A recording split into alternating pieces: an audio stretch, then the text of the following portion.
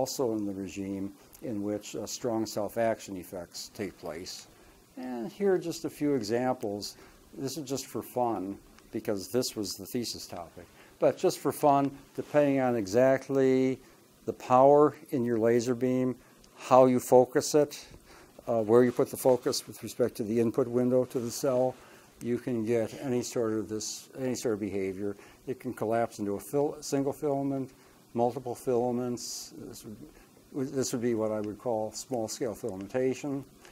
If the light goes through a tilted glass plate, you put a deterministic structure on the beam, and it's no longer a random-looking pattern. You can determine the structure that will show up on your laser beam. This was something that happened a few years later. Student Ryan Benink goes out of the room, comes back, he looks at the wall, and there's a hexagon pattern. And then he changes the conditions slightly, and he sees a called roll pattern. So this is very strange, because usually small-scale filamentation leads to this highly random type of pattern. But what we found here is that if we adjust the boundary conditions just right, the beam will break up into a well-ordered structure. Always, once you understand something, it's not as complicated as you thought. If you adjust the laser beam so it breaks up into 3 spots, well, take the Fourier transform of 3 spots and you get this. Now instead, adjust the power of your laser beam so it breaks up into 2 spots, take the Fourier transform of this and you get that. So that was our explanation of what was going on here. Now, Martti Karinen, who was one of my former students, and is Mikko here? And the PhD thesis supervisor of Mikko, I won't try to say your last name. Martti was in his 5th year of graduate school before I could try to pronounce his Finnish last name. Okay, so this is, so here's the experiment. Take 2 laser beams, let them cross inside of a sodium cell, and then a forward 4-wave mixing process can take place, and this can be phase matched under the conditions that we show here. And so what this means is that here are the 2 transmitted laser beams, but you generate a cone of light surrounding these 2 beams, which we show here. You then put in a 3rd beam and you get 3 rings. Martti desperately wanted to make an Olympic symbol, but he was never able to find exactly the right boundary conditions to do that. This is something still more recently. We've found a way that we can degrade the spatial coherence of a laser beam. So a spatially coherent beam goes in. This is small-scale filamentation, but we arrest the process before it becomes fully developed. So coherent light in, incoherent light out. Why would you want to do this? There are people who want to build laser power limiters so that you don't burn up sensitive components like the retina of your eye. So many people are trying to build power limiters. It occurred to us that maybe the radiance is a equally important, if not a more important, quantity. Radiance is one of the fundamental radiometric units. The radiance tells you what the intensity will be at the focal region. An incoherent beam of light cannot be brought to a small focus. A coherent beam of light can be brought to a small focus. So really what we had done here was to be able to control the radiance of the beam of light using controlled self-focusing and small-scale filamentation. Now, this is leading myself into the very last topic here. A breakup of ring beams carrying orbital angular momentum. Actually, this was the announced title of the talk today. So I was able to get orbital angular momentum into the talk. So Firth and Scriabin predicted that ring-shaped beams in a saturable Kerr medium are unstable to azimuthal instabilities. And they will break, an OAM of M will tend to break up into 2M filaments, although under certain circumstances might be 2M plus 1. So here are our experimental results for M equals 1, 2, and 3. And you can see this is broken up into 2 spots. This is broken up into 4 spots. This is broken up into 6 spots. Well, it's cleaner in the numerical simulation. Isn't life always that way? But you can see that the beam has broken up. So OAM carrying beams can become unstable. They're unstable to the growth of azimuthal instabilities. And the question is, what can we do about that? And then this is the very last topic. So this is a collaboration with Ibrahim Karimi, a bunch of our students here, postdoc Israel De Leon, and a group at the University of Glasgow, and one person at the University of Naples. So it's called Nonlinear Evolution of Space-Varying Polarized Light Beams. So the question is, if you use a light beam in which the polarization varies as a function of position, is that a way that you can try to avoid this instability? So this is just very introductory, reminding you about the orbital angular momentum states of light. L equals 0 would be like a Gaussian beam. L equals +1, -1. This carries h bar units of angular momentum. This carries twice h bar units of angular momentum per photon. So the question is, if you take one of these beams, send it through some nonlinear material, in our case a rubidium vapor, what happens? Does the beam break up? Does it not break up? So first of all, how would you model this sort of process? Well, in the linear case, you just have the paraxial wave equation. For the nonlinear case, you just add the nonlinear term on the right-hand side.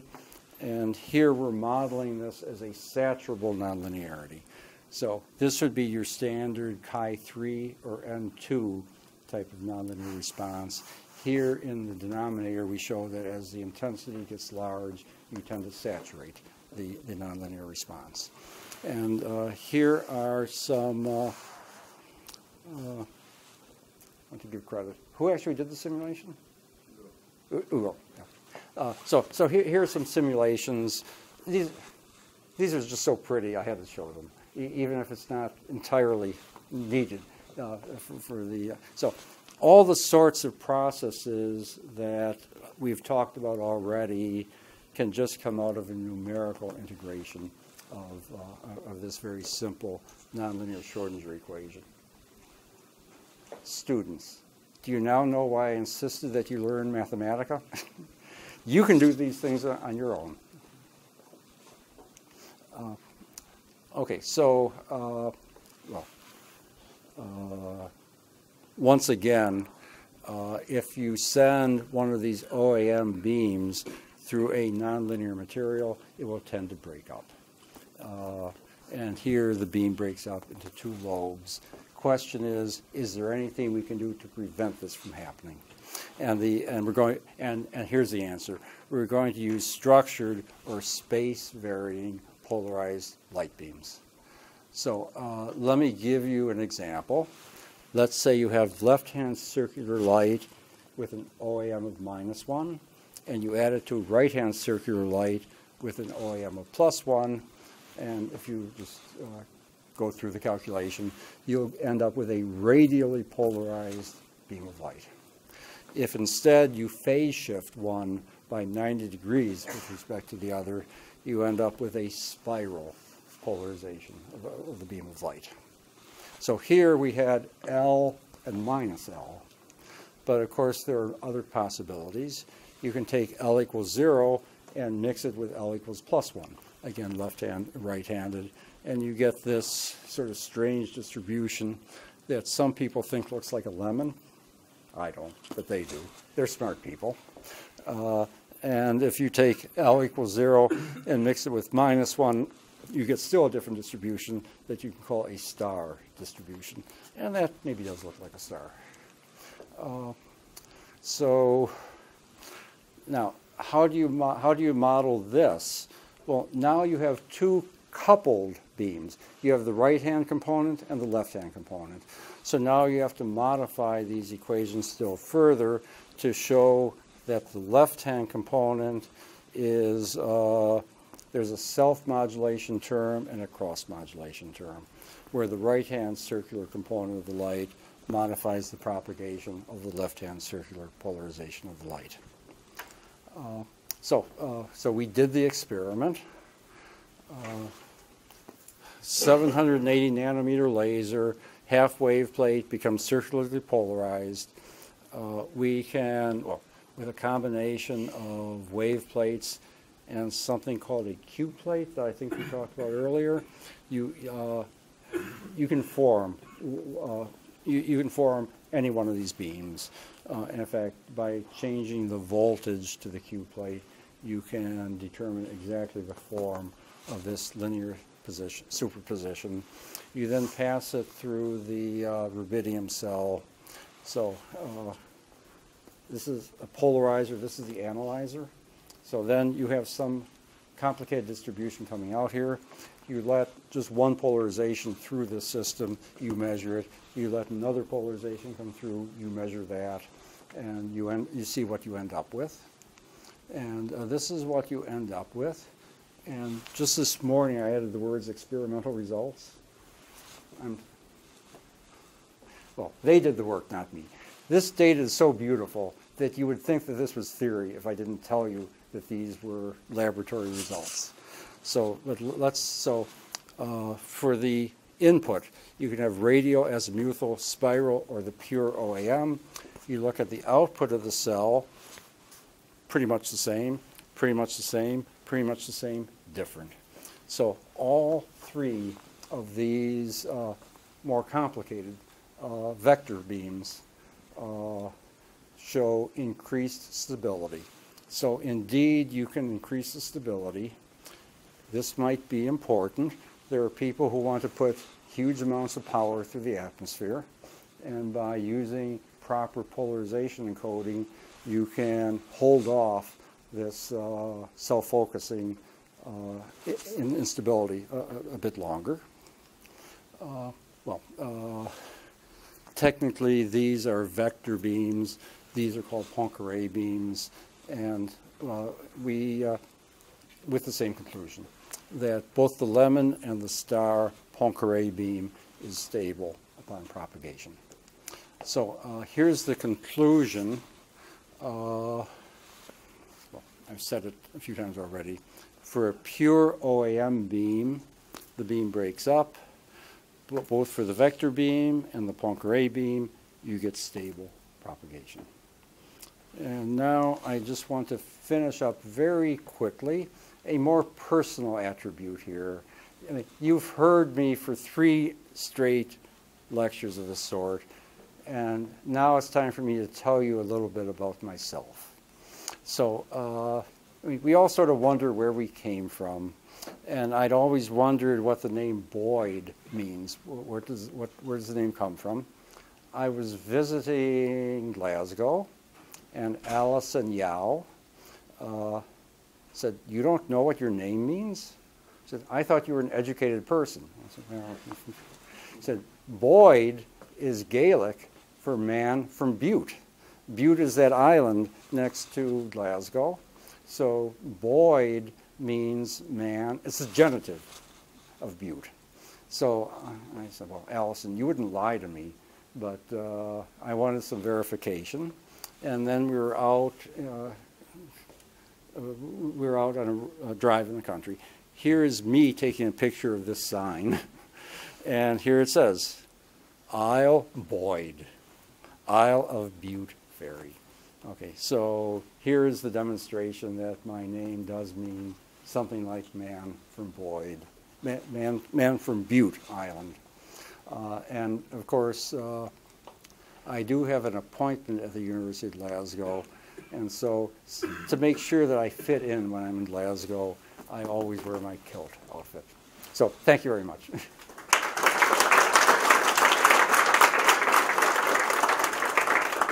Oh, if I had thought of it, I could have worn the kilt today. You ask a question? Oh, of course, of course. Yeah. Maybe Sam. I'm asking the obvious, but is there an intuitive reason why an OAM beam of charge n would break up into two n beams? Oh. If you ask how many petals are there, well, if you take m and minus m and say how many petals are there, there's 2m of them. And maybe the instability involves forming a little bit of the complementary. We could read Firth and Scriabin. Sorry? Oh, the theoretical prediction was Willy Firth, and I'm not good at Russian names. Scriabin, I forget his first name now. You know? So we could read their paper. We could read their paper and try to figure out why this is so. I mean, it's funny that this work of mine from, whatever, 15 years ago seems much more relevant to me now than it was when I did it at the time. I mean, that was sort of the first thing I ever done with OAM, and now I sort of immersed myself into the OAM community. But good question. Sam, you can go home and think about it and report to me. I'm not in your class anymore. Yeah. No, I meant as part of your research. Yeah. How do you produce more than 2 entangled photons?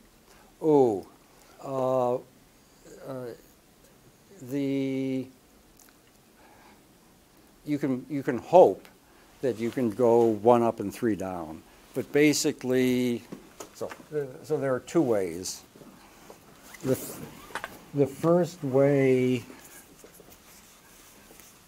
I'm not sure if it has ever worked. Maybe Robert would know where you just do this. You send in 1 photon and 3 come out with this sort of process here. Many people are talking about doing it. Many people are trying actively to do it. Philip Russell and Masha is working on this. Does anybody know if this has ever been seen? This has never been done. They call it fluorescence. Masha calls it fluorescence. Calls it what? Fluorescence. Yeah. That is, you can prove that it was entangled. That's right. Okay. So here's the clean way of doing it, which has never been made to work. Here is the way that has been made to work. You take an intense laser beam and you excite the crystal, and then you get 2 entangled photons out, and then you take this photon and you put it into still another nonlinear crystal, and you get 2 photons out here. So then you have your 3 photons, and you would send it to a 3-input coincidence circuit. Trouble is that this beam is very weak, so the rate of this is very small. 1, Robert, 1 per hour? More. No, they've gone way higher than that. More than that. Yeah, now they have, I guess, with good detectors was mainly limited by detectors, hertz rate. So how many? 1 per second. 1 per second. Kevin Resch? Well, it's the people at Waterloo. Who's also from I said the people from Waterloo because I knew I couldn't pronounce Genevan, and neither can you, I think. Yenevine? Yenevine. Yenevine. You could also use linear optics. Use what? Linear optics. To do what? Entangled photons. Tell us how? Or this is such a great secret, you probably want to patent this first. Just you generate two pairs and then you mix two, and then the four are entangled if you do it right. If you do it right, yeah. Oh, you mean, yeah. You didn't mean to form No, using purely linear optics. You can get around this, Yeah. cascading. So you get two of them, and then which is how they do quantum teleportation and all that. Yeah. So you do this, but the count rates tend to go very, very low. Somebody had a hand up. No? I was You. just saying, we're actually trying to do something like this in the lab. Generate three entangled pairs. So three entangled photons. Yeah. So you generate two, you put through each of them through a beam splitter, and the third one through the beam splitter. And if you get a whole bundle in each of them, then the three of them will be entangled.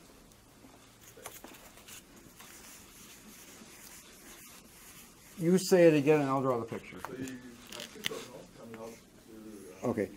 So you have two photons coming out. You send each of these to another crystal? Yeah, to a beam splitter. Wait, The 50 beam. What- Well, just a beam splitter. where? Well, each of them through. Each of these comes through a beam splitter. So we have something like this. Otherwise, through another beam splitter. And same thing down here? One at the bottom. Right. Okay. Okay. And you have a third photon going through both beam splitters. Where does the third photon come from? Can come from anywhere. Okay. As long as the same wavelength. Okay. But a single photon. A Right? single photon. Okay. So Or you can create another like. right. So we know how to make single photons. Okay. So you take the single photon, you do what? And you send it through the two beam splitters to the other way. You send So like you send one photon either through here or here? from the top. From the top. Through both. From here. There's another, yeah. Please, mhm.